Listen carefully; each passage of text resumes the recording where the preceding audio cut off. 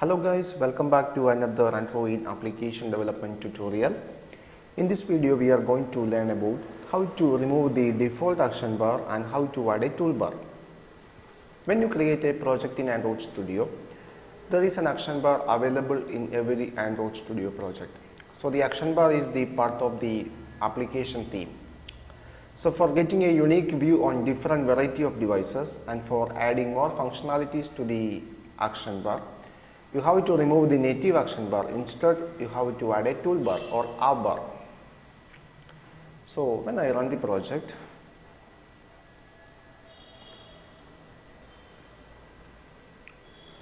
so here is the action bar. This is the default action bar of this application. So now we are going to remove this default action bar and we are going to add a toolbar. So first step, we have to remove the default action bar from the application. So open manifest file, find out the theme of the application. You can find the theme within the application tag. Here is the application theme. It is referred from styles.xml with identifier app theme. So we have to find styles.xml first. Open resource folder, open values folder, and here is styles.xml. And here is the current theme of the application. It is app compact light.dark action bar. So I have to change this one into no action bar. Now run the application.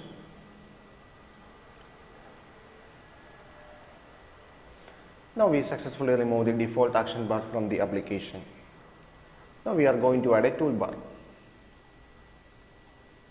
Go to the layout. So in the layout we have a text view. So from the component tree I am going to delete that text view. So first change the design surface into blueprint. You can find the toolbar from the containers. Select containers and here is the toolbar. So drag it into the layout.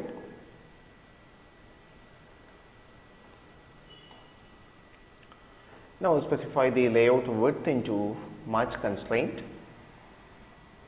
So it is rough content. Layout width into match constraint. Now create the constraints. Now create a constraint at the top. So now here we successfully place a toolbar. Now we can check the design. So here we place a toolbar. Now we can check the layout XML file. Here is the newly created toolbar. And here the background of this toolbar into color primary. That is an important thing. You have to specify the background color of the toolbar into color primary of the application. So you can find the material design color patterns from the values folder. There is a XML file called the colors.xml. Here you can see three color patterns: color primary dark, and color accent. So you have to set the color primary as the background color of the toolbar. So now I run the application again.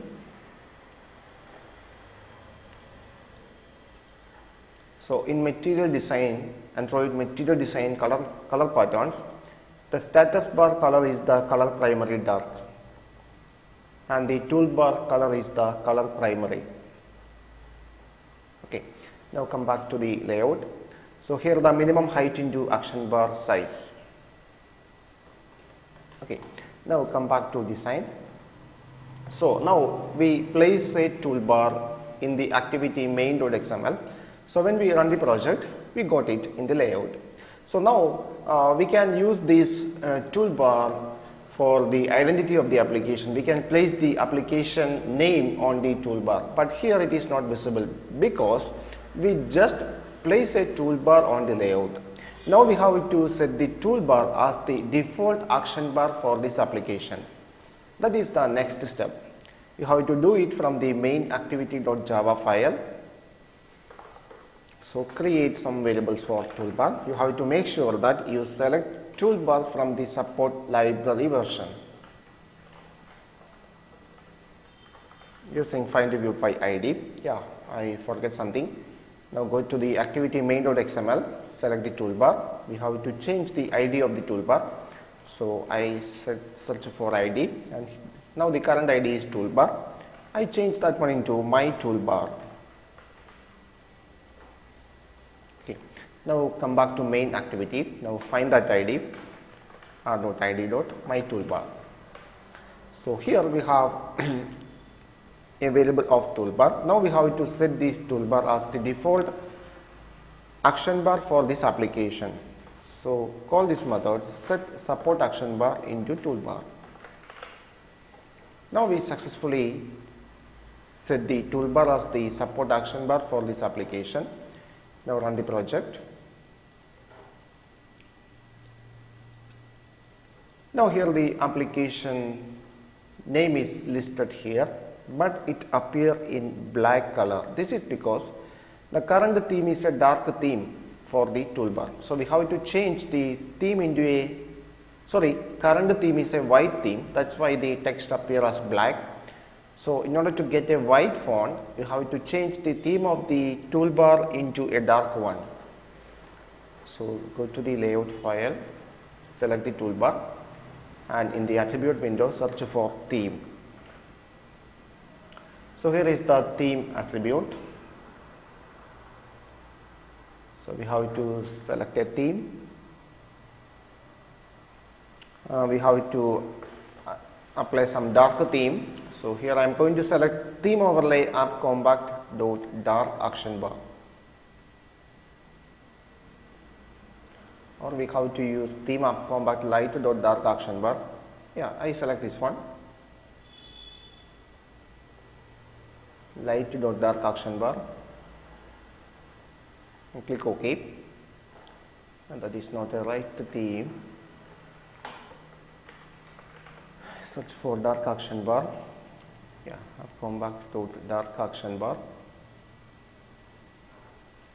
This one. Okay. So now I run the project again. So now we apply a dark theme for the toolbar. So the font appears as white. So if you wish to change the title on the application, you can do it in the main activity. For that, just use this method, get support action bar, and call the method set title.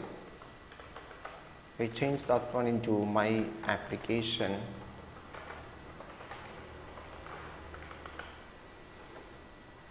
So now update the application. I change that one into my application. So this is how we remove the default action bar from the application and how to place a toolbar instead of it. I hope you understand the concept. For getting more Android tutorial updates, please subscribe this channel now.